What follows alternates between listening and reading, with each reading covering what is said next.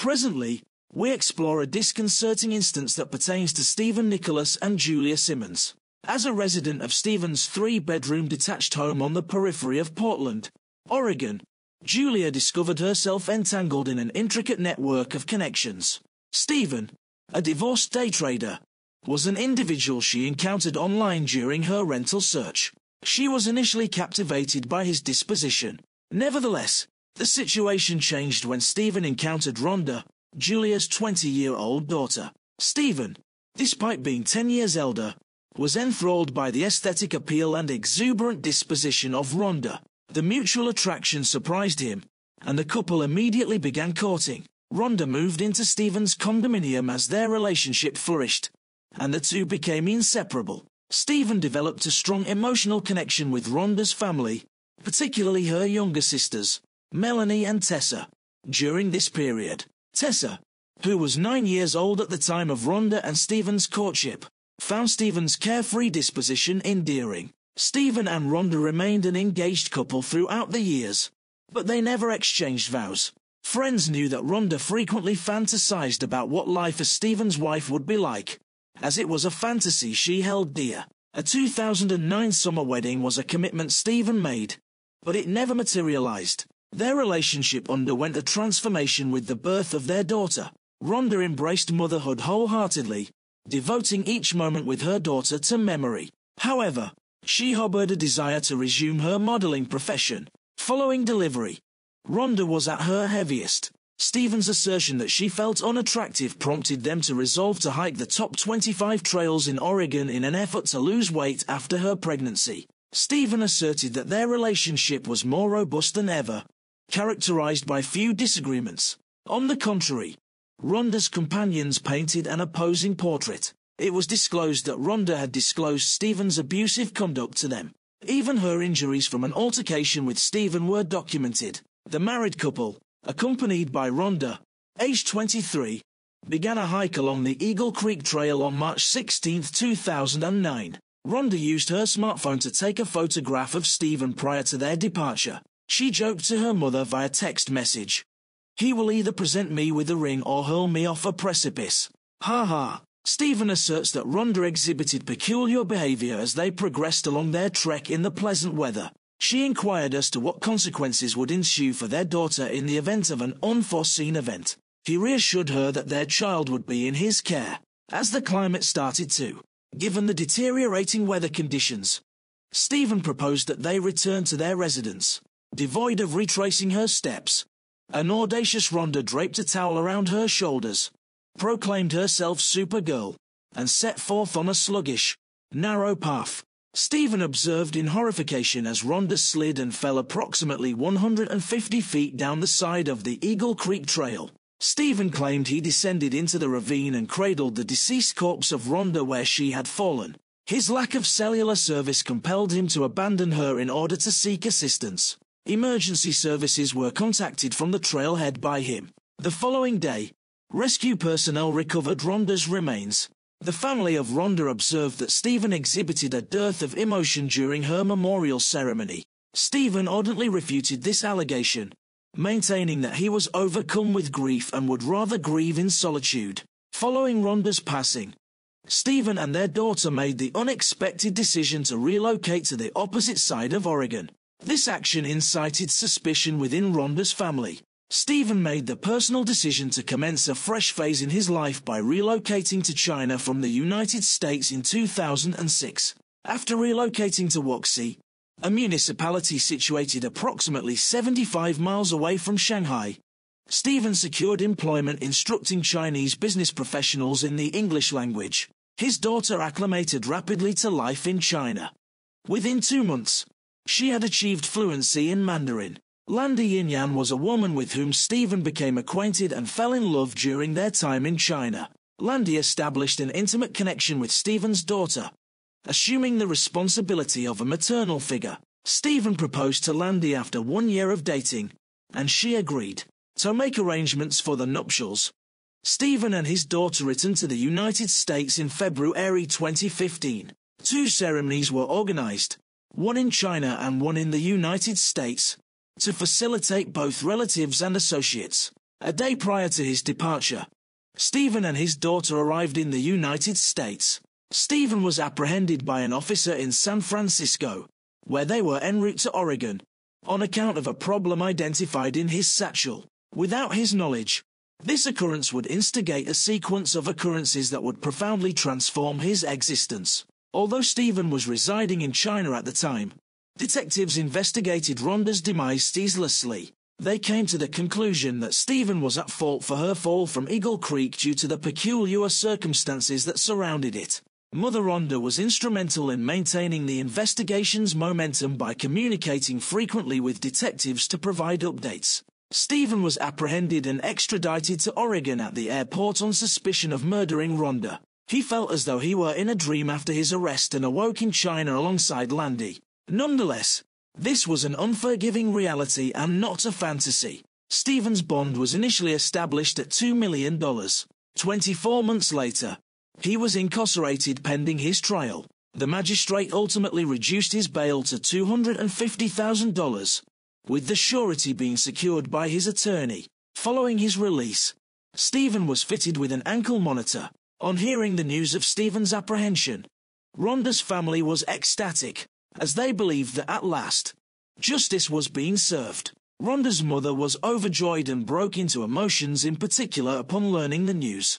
Bereaved family members of Rhonda found solace and comfort in the apprehension of Stephen, as they had been mourning her passing for years.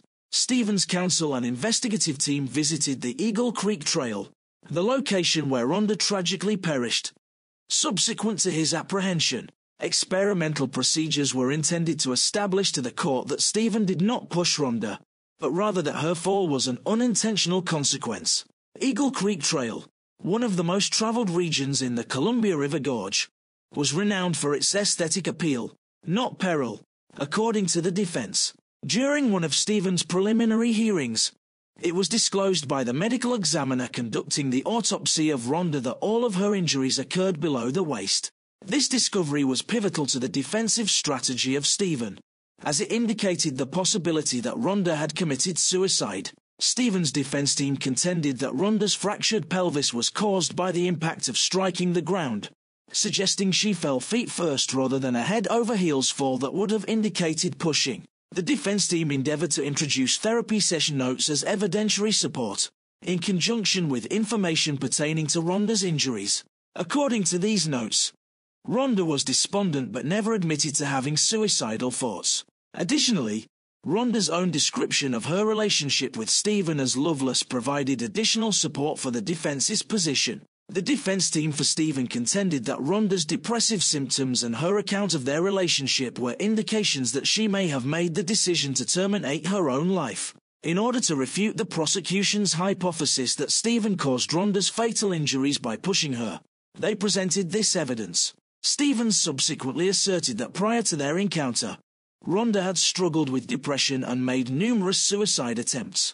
Stephen, according to Rhonda's family, lied and placed the blame for her death on Rhonda in order to divert attention away from his own culpability. Furthermore, Stephen asserted that Rhonda had been afflicted with substance abuse since she was 12 years old. However, only trace amounts of marijuana and prescription medication for anxiety and depression, which Rhonda was taking due to postpartum difficulties, were found in the medical examiner's report.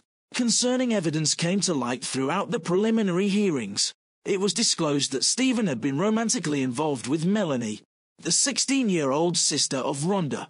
Given that Stephen was in his 30s and Melanie was still a minor, this revelation was startling. The state posited that Stephen's inappropriate association with Melanie might have constituted a plausible motive for the homicide of Rhonda. Stephen was indicted on 2 counts of third-degree sexual assault and 3 counts of third-degree sodomy in relation to his relationship with Melanie.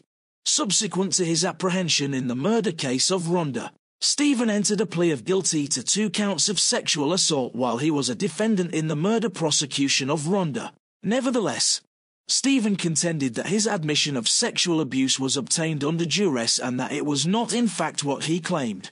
He explained that he entered a guilty plea in order to potentially regain custody of his daughter through litigation. Stephen and Melanie, according to the state, were involved in a relationship that spanned more than 4 years. Stephen subsequently acknowledged engaging in sexual activity with the adolescent sibling of Rhonda. The state presented Melanie with a text message that Rhonda had sent her prior to her and Stephen's perilous Eagle Creek trek. Rhonda called Stephen a piece of garbage and accused him of using Melanie to harm her in the text message. According to Rhonda's mother, Rhonda was cognizant of Stephen's attempt to sow discord between her and Melanie. She asserted that Rhonda desired to mend their relationship and cherished her younger sister. The state's assessment contradicts Stephen's assertions that the relationship between Rhonda and Stephen was perfect. Additional proof was presented to the court that implicated Stephen in deviant sexual behavior in the past. It was disclosed that Stephen, who had lost his daughter's mother, Rhonda, within 6 months, had been apprehended and formally accused of 5 counts of sexual assault. Stephen was initially accused of engaging in inappropriate contact with a 13-year-old female, a charge he refuted. However, he subsequently admitted to sending the girl a nude photo and a sexually suggestive text message, acknowledging the unsuitability of his conduct. He entered a guilty plea on a single count of sexual harassment. During one of Stephen's preliminary hearings, photographs of her injured back that Rhonda had taken were presented to the court. A closest friend of Rhonda's provided testimony in which she claimed to have overheard disputes between Rhonda and Stephen over the phone. The court was also presented with testimony from Stephen's ex-wife, who claimed that in November 2003 he attempted to suffocate her and hurl her over the handrail of their 8th-floor apartment. Stephen denied the allegations and was never charged in China in connection with this incident. The family of Rhonda is convinced that Stephen is the culpable individual in her passing. They suspect he assassinated her in order to obtain the proceeds of a recently increased life insurance policy. Rhonda's mother expressed her skepticism, asserting that Stephen was not financially stable and had suffered a substantial loss via day trading the year prior. Rhonda was adored by all who knew her, including her 9-month-old daughters, and she never would have committed suicide by leaping from Eagle Creek. The family of Rhonda was astounded and appalled in May 2017 when they learned that the state had scheduled a meeting with the defense and achieved a settlement. Criminally negligent homicide was the lesser charge to which Stephen pleaded guilty. The state acknowledged that despite their conviction that he was responsible for Rhonda's murder, their case against him was weak due to the absence of tangible evidence demonstrating that he had propelled her from the Eagle Creek Trail. Although Stephen was granted credit for the time he spent incarcerated pending trial, he was mandated to maintain parole for an additional 3 years. After the removal of the ankle monitor, Stephen was released from custody. The family and acquaintances of Rhonda believed that Stephen's plea bargain failed to achieve justice. They believed that his actions warranted more severe repercussions.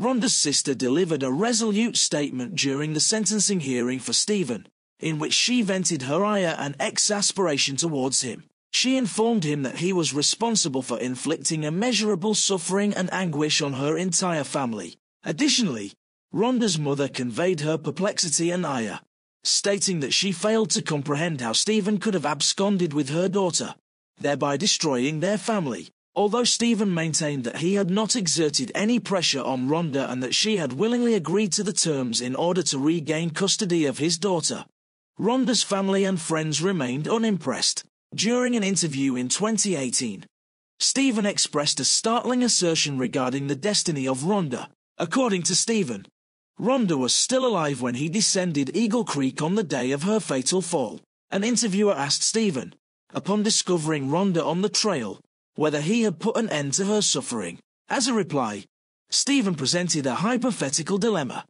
Would it be deemed murderous to terminate the life of a comrade in agony? He postulated that despite the fact that it constituted a homicide, such an action might be deemed justifiable. Although Stephen refrained from explicitly attributing any wrongdoing to Rhonda, his remarks suggested the potential for his complicity in her demise. Rhonda's infant daughter was the beneficiary of Social Security survivor benefits that were applied for by Rhonda's mother in 2017. She stated that her granddaughter resided with her and vowed to apply the benefits exclusively to the welfare of the child. However, the state alleged that the child had been residing with her father, Stephen, from April 2010 to December 2014, the time period during which Rhonda's mother claimed the child resided with her. The state consequently indicted Rhonda's mother on charges of larceny of government funds, which totaled approximately $40,000 over a period of 5 years. Rhonda's mother was intent to prevent Stephen from obtaining custody of their daughter. According to the defense attorneys for Rhonda's mother, she was opposed to Stephen profiting from the $1 million life insurance policy he had purchased in the name of Rhonda. The defense contended that the motivation behind Rhonda's mother's actions was to safeguard her granddaughter and prevent her from being exploited. Additionally, they noted that Rhonda's mother suffered from melancholy, a condition that had deteriorated since the passing of her daughter. As an alternative means of managing her mourning, she resorted to the use of marijuana as a recreational drug. The defense team argued that her cognitive function was compromised and her judgment was clouded due to her substance use. 3 years of probation and 1 month in a halfway house were imposed on Rhonda's mother, who pleaded guilty to the misappropriation of government funds at the age of 53, alongside the incarceration and probationary term. Rhonda's mother was mandated to reimburse the misappropriated benefits, which summed up to $39,100. Since October 2015, when the Department of Human Services assumed custody of the 13-year-old daughter of Rhonda and Stephen subsequent to Stephen's guilty plea to sexual abuse in the same case, the daughter had been in foster care. A court in Oregon consequently revoked his parental rights. However, Stephen filed an appeal of the ruling.